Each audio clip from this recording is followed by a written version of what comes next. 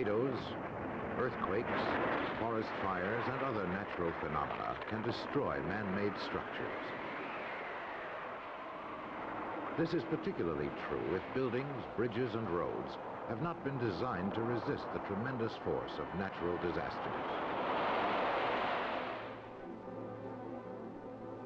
Therefore, in order to protect the environment and the worker from potential exposure to harmful radiation, major efforts are being made to design and construct disaster-resistant nuclear facilities.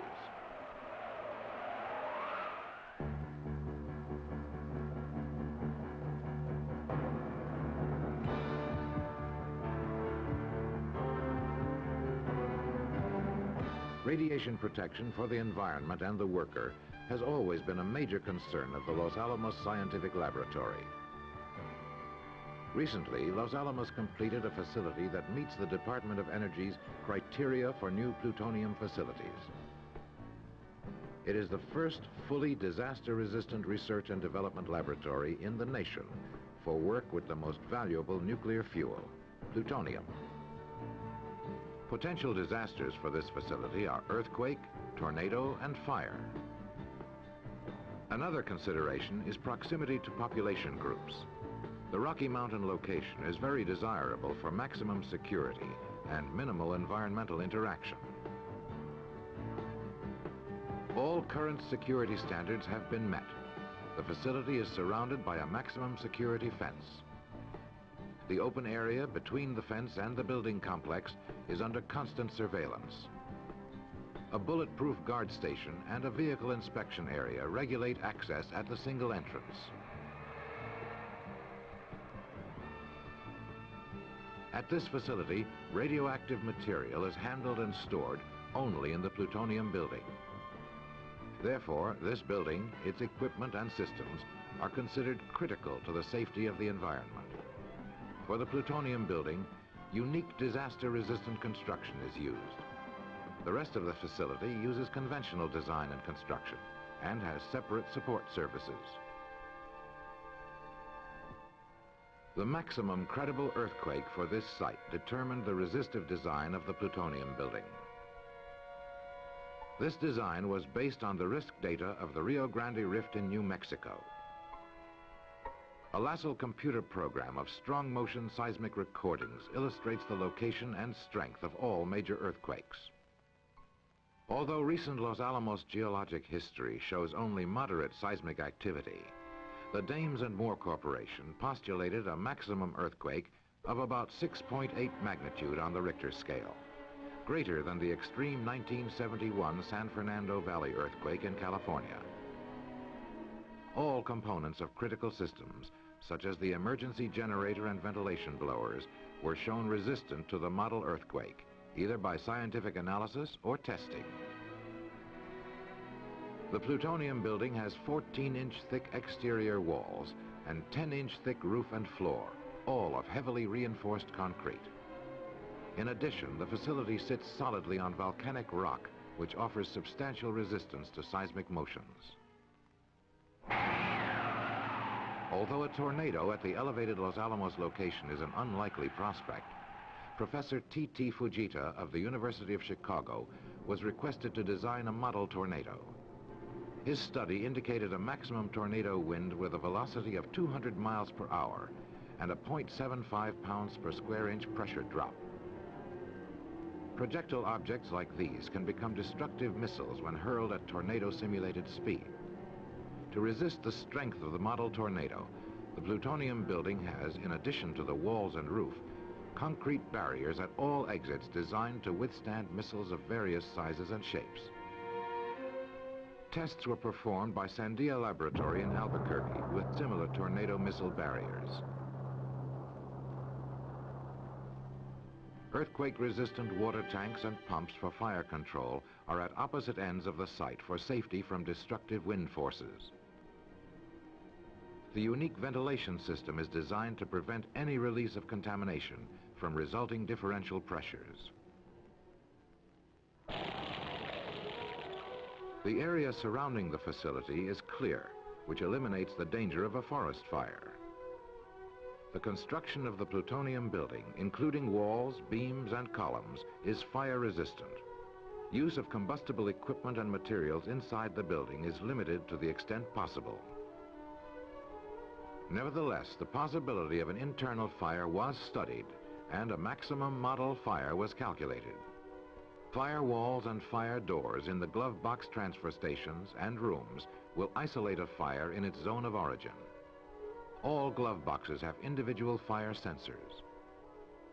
All rooms have extensive fire detection, alarm, and automatic sprinkler systems. All floors are dished 1.5 inches to safely disperse and hold sprinkler water, thus preventing the possibility of a nuclear criticality accident. The maximum model fire could last no longer than 30 minutes.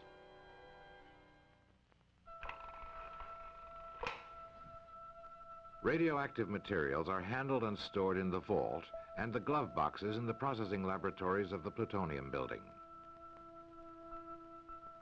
All handling operations, equipment, and support systems are designed to minimize personnel exposure to radiation. Glove boxes are the primary system for containment of radioactive materials in the laboratories.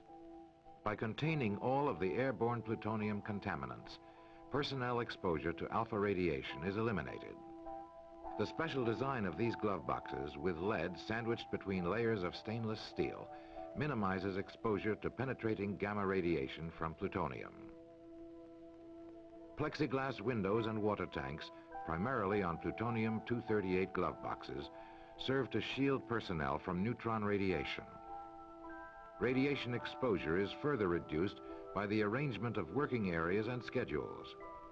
Glove box lines are spaced at least 7 feet apart, and work time at glove box stations is kept to a minimum whenever possible. Quick connector sleeves permit easy removal or addition of individual glove boxes, which gives maximum operational versatility. A unique overhead conveyor system is in operation at Los Alamos. This conveyor system, contained inside glove box type enclosures, serves to transfer nuclear materials between process locations while minimizing exposure time of personnel to contamination.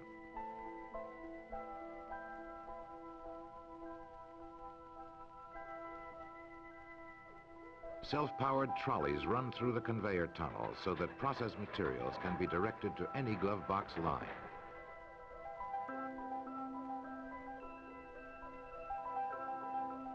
Equipment and personnel are routinely monitored for radiation exposure in the plutonium building. These gloves and glove boxes are being monitored for alpha and neutron radiation.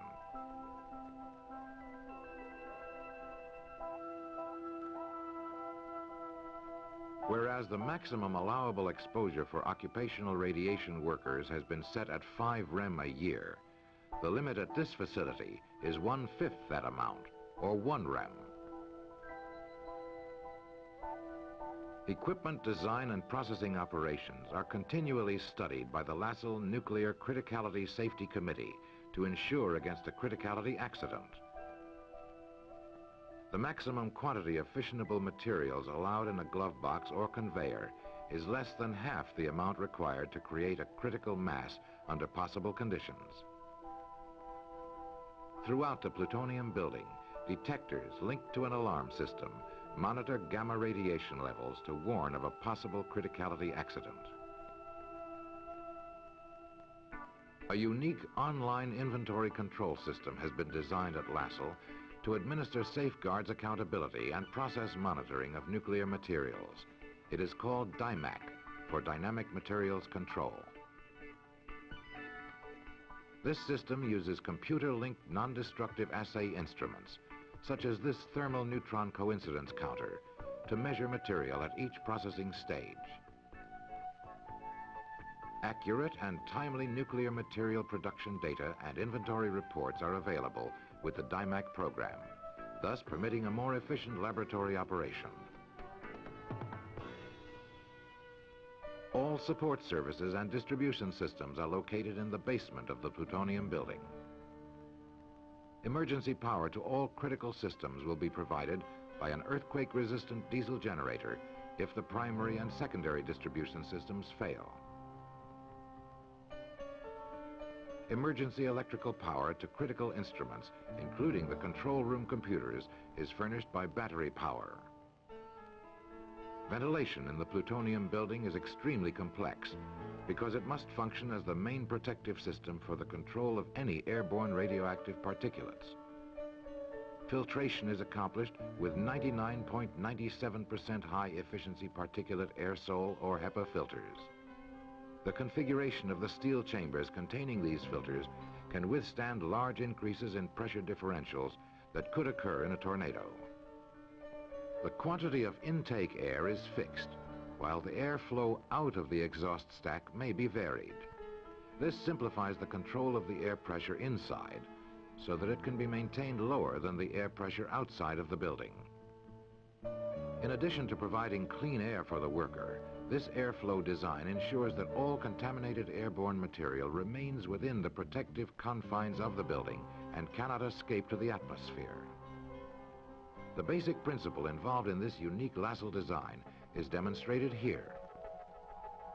3 gradually reduced pressure areas exist in the plutonium building. Air always flows into the area of lowest pressure.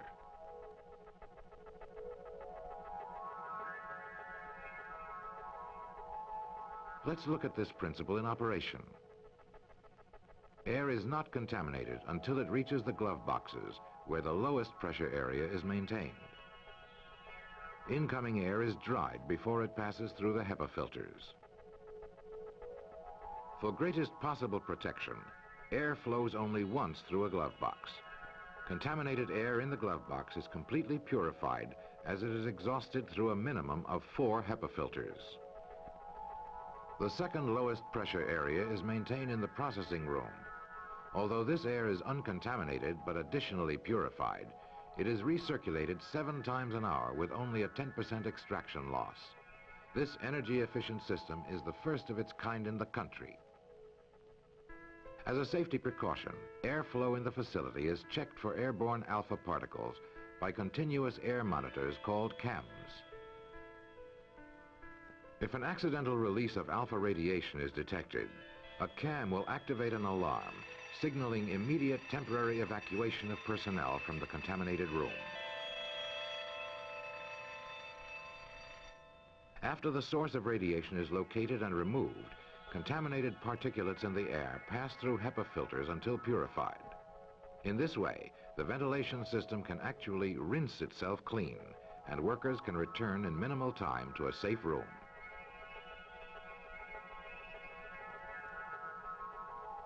As a final precaution, a 3rd pressure area surrounds the room area. Incoming air is filtered as it enters the building and as it is exhausted. The ventilation system is flexible and readily adapts to external changes in air pressure. If an eye of a tornado, which is a reduced pressure center, passes over the exhaust stack, the building airflow temporarily increases while still maintaining a lower pressure inside the building.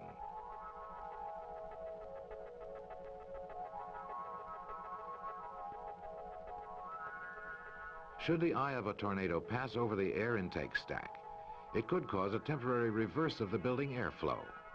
Since the intake stack is protected by HEPA filters, air released to the environment is always safe.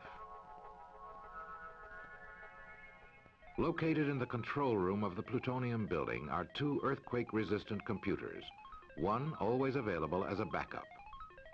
The computers monitor and control most of the building and equipment systems, using field multiplex units located throughout the facility. These multiplex units are linked to the CAMs, fire sensors, ventilation pressure sensors and blowers, and electrical distribution systems. Abnormal events will automatically sound an alarm in the control room and the distressed area. Laboratories in the plutonium building are divided into 4 general areas. These are the Plutonium-239 Research and Development, Plutonium-238 R&D, Metal Fabrication, and the Plutonium Scrap Recovery and Metal Preparation Laboratories. The largest advanced fuel development program in the country for liquid metal fast breeder reactors is conducted in the Plutonium-239 R&D laboratory. This program is concerned with the development of new compounds, methods of fabrication, determination of fundamental properties, and study of irradiation performance on the advanced fuels. In addition, synthesis of plutonium compounds is done in this area. Physical and chemical properties of plutonium and its compounds are other areas of interest. The Plutonium-238 R&D laboratory is concerned with developing and evaluating fuel to provide heat sources for electrical power generation in the U.S. space program.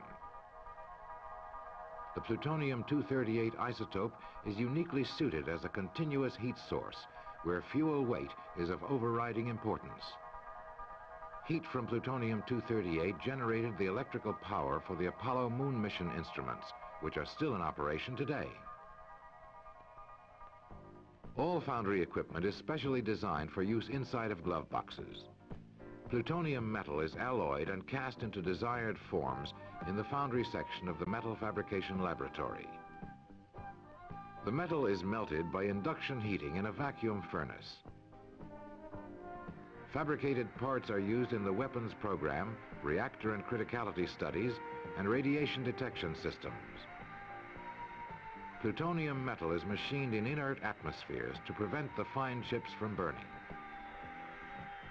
Here, a plutonium button is being sawed in an air atmosphere to illustrate its very reactive nature.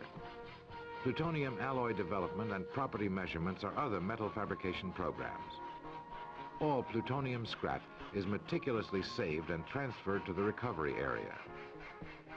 The plutonium recovery program is another important feature of the LASL facility. Plutonium is recovered from the variety of residues created by processes and R&D operations at LASL and other Department of Energy facilities.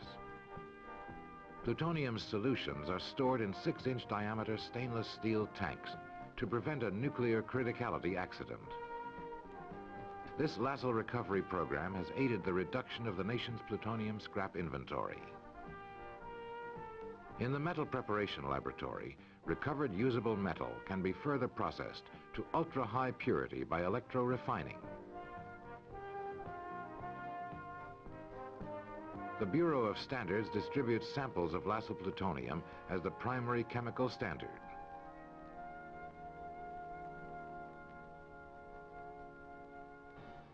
The plutonium facility of the Los Alamos Scientific Laboratory is not only safe to the environment and the worker, but it is the most complete and versatile facility in the U.S. as well.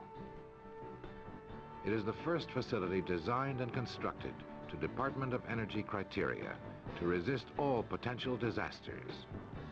Unique features of the equipment and system design, such as the ventilation and overhead conveyor systems, the modular layout of the glove boxes, the unique programs of materials accountability for safeguards, scrap recovery, and preparation of high-purity plutonium metal are just a few of the innovative features that Los Alamos contributes to the nation's nuclear industry.